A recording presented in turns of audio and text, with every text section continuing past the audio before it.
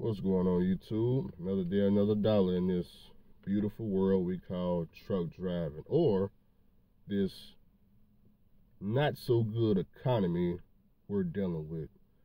Now, I've been hanging out with Mr. Charlie, getting that good training in.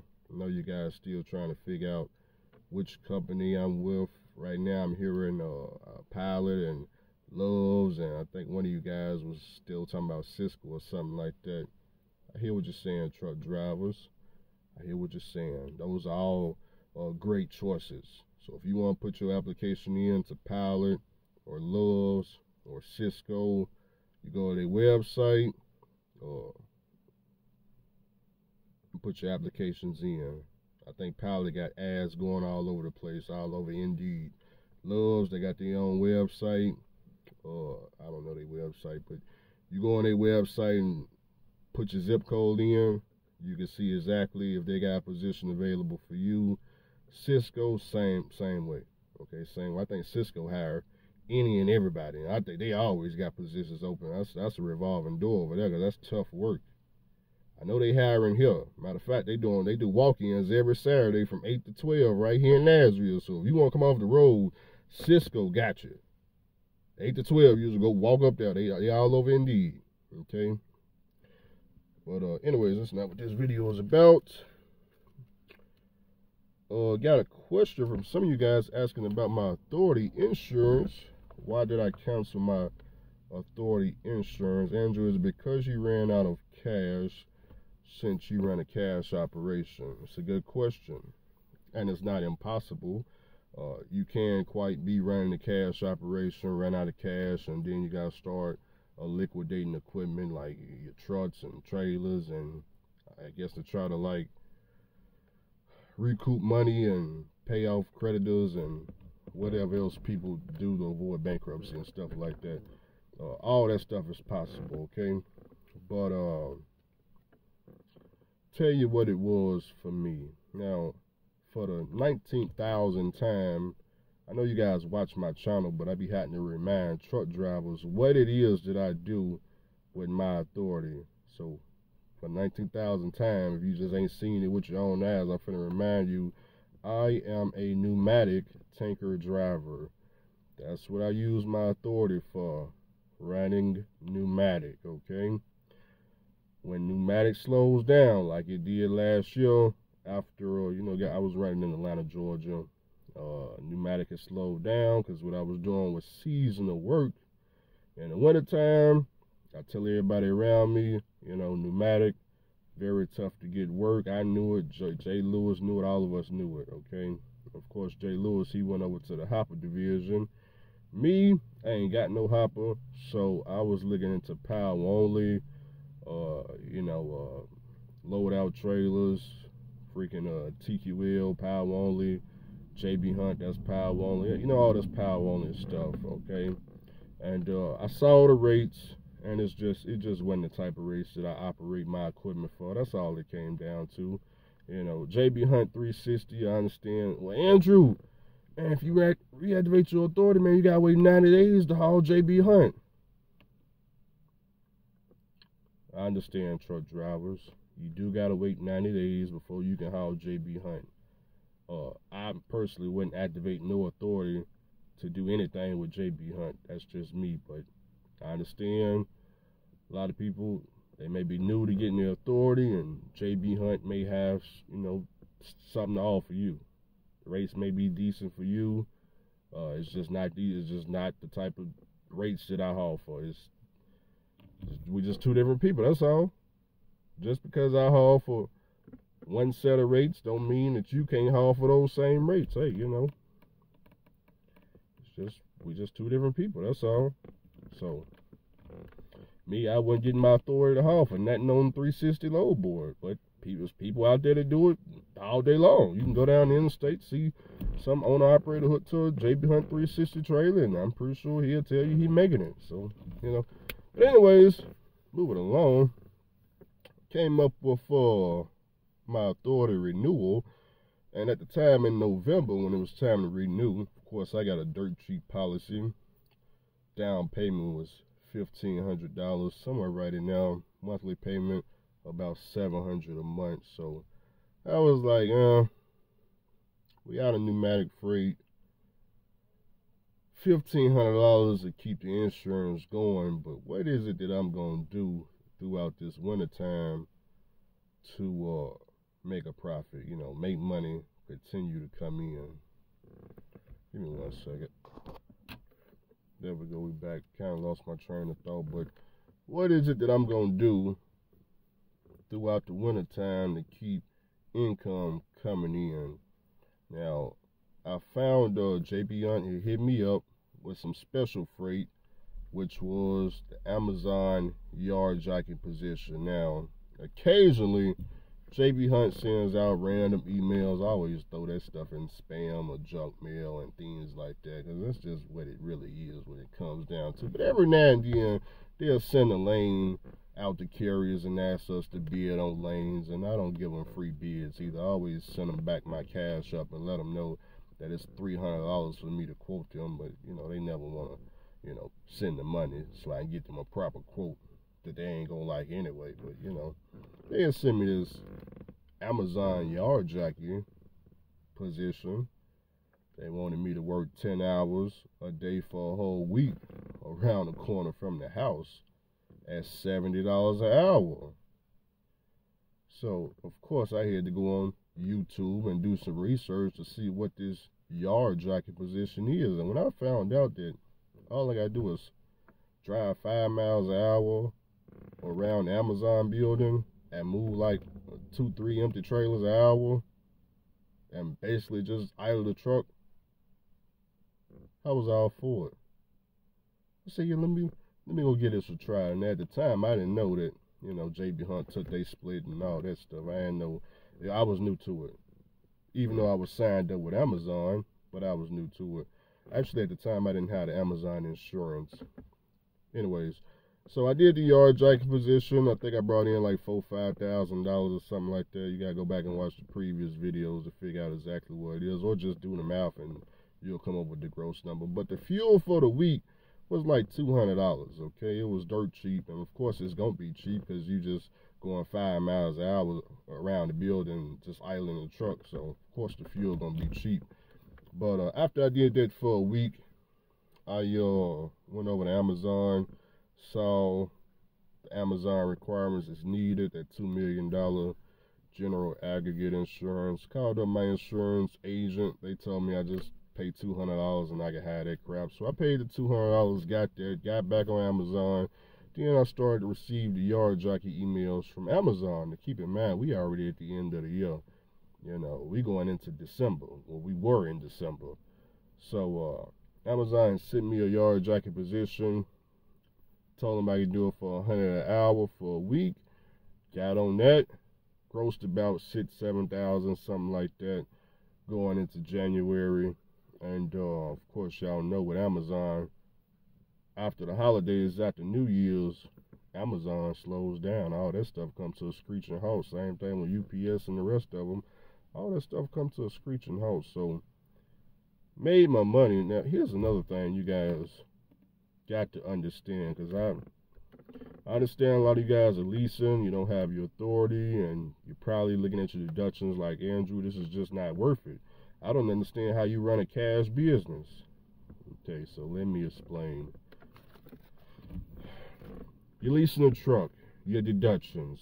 If you at this one particular company we went over yesterday, they busting you upside the head, $500 a week escrow, $1,300 a week trailer note, $9 for an ELD device, $8 for some type of camera and stairs all day, $300 cargo, $8 occupational. They got to charge you for the trailer at $400.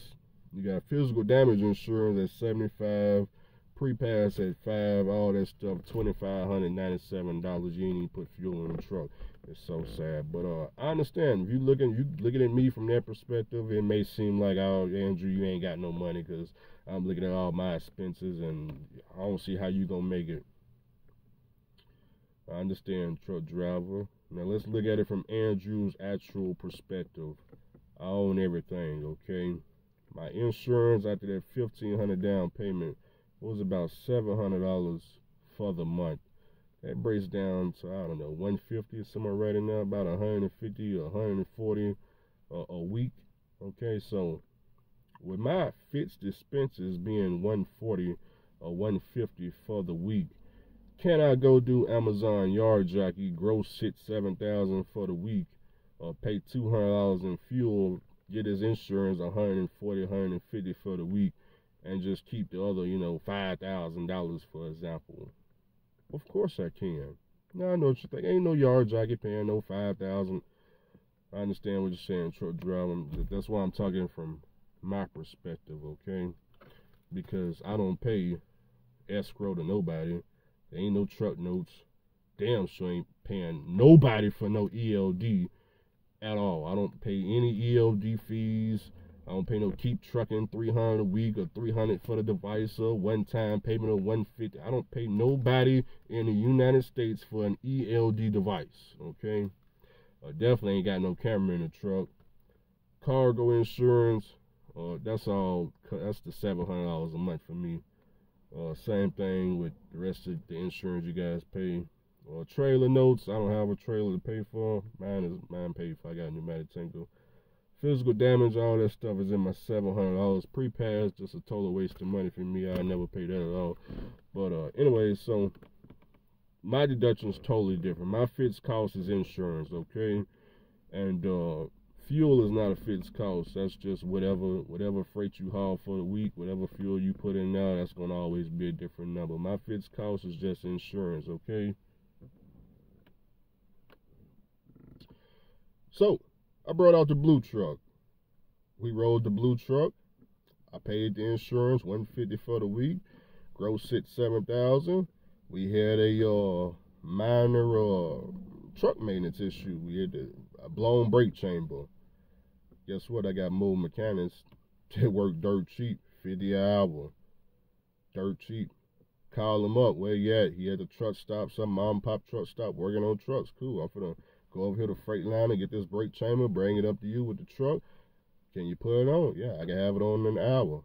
Cool, no problem. Went up there, I got 2 brand new brake chambers. Had 2 brand new brake chambers installed. The check over $5,000 for the week. What is it to pay this guy from Zimbabwe freaking $200? It's nothing. It's nothing. But the problem is, like I said, after the new year, Amazon, all that stuff comes to an end. So what comes next after Amazon? Well, I didn't really know if they was going to keep sending these yard jacket positions, so I said, you know what? My only other options is to either buy a trailer and participate at this $1.50, $1.80, $2 a mile max rate thing that you guys got going on in track and participate in that. I could get a load-out trailer every 7 to 10 days, constantly switching that out. I could do power only, JB Hunt 360, Night Swift. I can use their trailer. I can go to Prime Meat, get their reefer, and ride that crap at 70% or whatever they pay carriers. All those was an option. The problem is I'm not an OTR driver, and all of those options is OTR, okay? I don't want to go from state to state to state at those type of rates. Now, see, if you guys was hauling for $4, $5, $6 a mile, oh, I'd be all over the country. Where are we going? We need to go to Washington. We going to Washington. We need to go over all them big mountains. We need to go across I-77, Rocky Mountains in Colorado. We going, baby. We going. When the rates is good enough for me to go. Let me give you an example. $15,000 flat top. I take it to Salt Lake City, Utah. Now, I would tell you, man, I'm never going to Salt Lake City, Utah in this flat top. Never going. There ain't no rates on low board that's got me interested in going. So, Andrew, why did you end up going to Salt Lake City, Utah with your pneumatic? Well, when they're offering $13,700 to go from Tennessee to Utah one way, we're going to pack our bags and we're going to take this old raggedy, falling apart truck straight to Utah, just like I did. Collect this $13,700. Pay pilot $1,500 in fuel. Pay the insurance, they $140, $150, go and pay that. Oh, we blew a freaking tire on the pneumatic. Stop it, TA. Tell them give me one of them brand new tires. I don't want no recap. I don't want nothing used. Give me the brand new. What you got brand new? Put the brand new on. Stopped in Wyoming somewhere at the TA and got that brand new trailer tire. Put that crap on. How you paying? Cash. Well, everybody else pay credit. Everybody else don't haul for the prices that I haul for. They got to borrow the money. I don't have to borrow the money because I charge so much money that we just run cash over here. I don't have to play the interest game and you catch me on this freaking 18 to 30-some% interest for the next 30 years on somebody's credit card. I don't have to do that. When you charge enough, you don't have to do none of that crap, okay? Just cash. Cash is just so much cheaper. So I just pay cash, okay? Everybody around me, for the most part, they was paying cash. Not everybody, but now we just gonna talk about me. Talk about, if you ask them how I was paying, they'll tell you cash. Everybody different though, okay? You know, everybody different. Everybody's philosophy is different. That's all you need to know. So I don't want to say what everybody else was doing. But anyways, blew a tire, got it changed, got the freaking Utah perfectly. Nothing happened to the truck, and they rejected the load. And I said, oh well, I guess this is going on insurance, huh? Nah. Not going on insurance. They said, Andrew, what did you get to come down here? I said, man, y'all paid $13,700. Cool. We're going to pay you the same thing to take it back. Same load, same trailer. $13,000, turn around, go all the way back to Tennessee with it. $22-some thousand for the week, 7 days worth of work. Oh, I'm loving it. I'm loving it. Pay another $15 to get back across the United States in this old raggedy truck where the sleep is this small and the bed is connected to the seat. And I got a bunch of people on YouTube laughing because the truck only costs $15,000 instead of $200,000. And you know, I understand what you're saying. I understand what you're saying. So that's when I go, you know, cross country and do stuff like that. When you operate like that, it's very hard to. Well, Andrew, we got another load for you. You know, what is it? It's driving. How much is it paying? We got $1.67 to go from Tennessee to Utah. I'd rather just sit at the house, man. Matter of fact, I'm gonna go look for something else to do because I don't even that right there. You'll never get me to do that, man. You gonna close down waiting on me to take anything for those type of rates. So we just different. Now I understand where Andrew, you know, with those fixed costs, you can still turn a profit. I hear what you're saying, drivers. Yeah, I could turn a profit. I would turn the profit just gonna be so small and it ain't worth it. Just because I can turn a profit don't mean that it's worth it for me to do. It's a waste of time. And then it's OTR. Then I got to stay out there now. I went up there for $1.67. Now I gotta come across for $1.80 and come down for, you know, $1.20. And okay, well, Andrew, we getting $2 a mile over here. Okay, well, 2 and 2 and 2 and 2. All them twos equal no money for me, okay? So I don't want to do it, okay? And keep in mind, I haven't done OTR work since 2016. You know, I did it for a year, and I'm like, this is just not for me, man. It's not for me, man. For me to just stay in a truck like that, man, I got to be getting a lot of money, man. I can't be getting the same amount of money as somebody that's sitting at the house working, you know, with Mr. Charlie home every day is getting, okay? I just go join that. The hell am I OTR for? And they making the same thing at the house. All right then. So I didn't want to participate in the Power Only or the JB Hunt 360 or the Night Swift Power Only or the USA Express Power Only or the Pam Transport Power Only, because I was on all these load boards, TMC load board. I didn't want to participate in that. Matter of fact, when I did do Power Only, the only thing that paid, you know, a decent actual rate was the flatbed trailers. I took a flatbed load, I took a step deck load. Those were the only trailers I could find that was worth it. Drive-in, I don't think I only took one loaded drive-in trailer, and it was cheap. It was dirt cheap. It was from Tennessee to Texas, like $1.50, $1.60, JB Hunt 360. I took it down when I went to go, remember I was going to see about the sandbox crap in Shreveport, Louisiana. That's how JB Hunt got that cheap Frito Olays load. I call it Olays. Frito Olays, baby. That's how they got that load down the load to pay them $3-4 a mile. They give it to me for $1.50. You want to know why I don't do it? Okay. So it just comes down to the rates. I don't want to participate. So what do, Andrew? You got the dirt cheap insurance? Yeah, we got dirt cheap insurance. Well, Andrew, you got is way more profit than expenses. Yeah, it's way more profit than expenses. But I don't want to participate at these rates. I'd rather just park my equipment. Now when it comes to my insurance and things like that, and me canceling the insurance, like I said, I hear what you're saying, Andrew. You gotta wait 9 days to work with JB Hunt or whatever these TQLs and CH Robinsons, whatever timeline they got waiting, that you gotta wait to freaking holiday freight. Look, I don't know anything about all this stuff. When I started my authority, I had a pneumatic trailer and direct customer, and you didn't need no time at all. You just need some insurance. Insurance, you hauling freight. That's the same way I would do it when I restart my authority. Customer, give them my insurance paperwork, and I'm gone. All this waiting, paying some insurance agent $700, and you ain't even running. It don't even make no sense to me. It's just, that's why when you guys go to these insurance agents, they bust you over the head, man. Hey, man, what kind of truck you got? I got a $200,000 truck.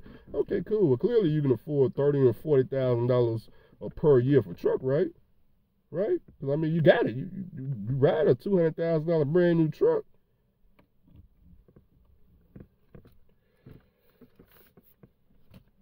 Everybody's experience in this trucking world is different. Don't let me discourage you from getting your authority and hauling for whatever rates it is that you haul for. Got to do what's best for you. I do know RGN drivers out there with their own authority that's hauling for $7 plus a mile. If I knew how to do RGN and I had an RGN trailer, yeah, I would continue doing that as long as I got freight to, continue, have income coming in for that. But I'm not a flatbed driver or RGN or nothing like that. And I'm never going to invest in no type of drive-in game or reefer game where every time you get to the damn loading facility, well, the delivery facility, you go back out to open the damn door, you wondering when you get ready to open it, is the fucking freight finna fall out the back. Don't forget I did reefer for night transportation, so I know exactly what all can go wrong. And when it's your truck, your trailer, your insurance, these are the things you're going to be thinking about every time you open that back door. You sitting over there, you at Walmart distribution center, because this happened to me. Got a load of freaking, watermelons or melons or something like that. You open the back of the reefer door. Now, you done put 2-3 load lights on the back of the load. But because it's so cold in the trailer, that crap done fell off. You open the door, and the whole entire trailer rolling out the back. You ain't got Mr. Charlie to call. No, you calling Progressive.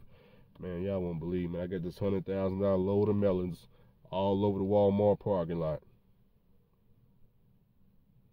Now that dirt cheap insurance you got, you guessed it, they need a little bit more money come next renewal. It's a company right now filing for bankruptcy. Forgot what they call it. It was on the Asian My channel. They can't afford the insurance. They didn't have so many claims. They can't afford the new insurance quote. Got to shut down. See, I avoid all this stuff. I just don't even deal with the freight. They got insurance claims. I ain't never had no insurance claims because I do pneumatic. There ain't no insurance claim with no pneumatic. Somebody got to blow the side of my whole entire trailer out with a bomb or something for the freight to go all over the place out the trailer. Don't get me started. Now, like I said, I've been hanging out with Mr. Charlie. I'm going to continue to hang out with Mr. Charlie until I see that you guys are making progress in the rate department in the trucking world. Until then, you guys can go from Los Angeles, California to Jacksonville, Florida, up to New York City, okay? You can gross $7,000, and after all these ridiculous deductions, you can get $1,500, okay? With no taxes taken out. Now, me and Mr. Charlie gonna pay me the same thing. I'll be home every day with 2 days off. And I just watch you guys from this TV, comfort in my home, watching you on TV, getting the same thing, going all over the place, okay? I'm going to go work out in the gym, okay? Because I'm a high-value man now. You know, we got this 100K job. So I got to work on myself. And we steady losing weight, so I got to keep on working on myself. I need to really get me a special haircut going because we have value now. So, you know, we got to change it up, baby. We need a whole new wardrobe going on. Shit, I'm ready to get rid of this car. I'm ready to sell this car. I need me a Corvette. That's right, because I'm high value. Corvettes? Now, I know you guys are hearing this and you want to know, Andrew, we're going to do every and anything in our power to call whatever company we see you at so we can tell them that you do YouTube. We're going to tell them you do YouTube so they can fire you. Guys, you're already too late. They already know this. 9 to 9 to boo-boo, baby.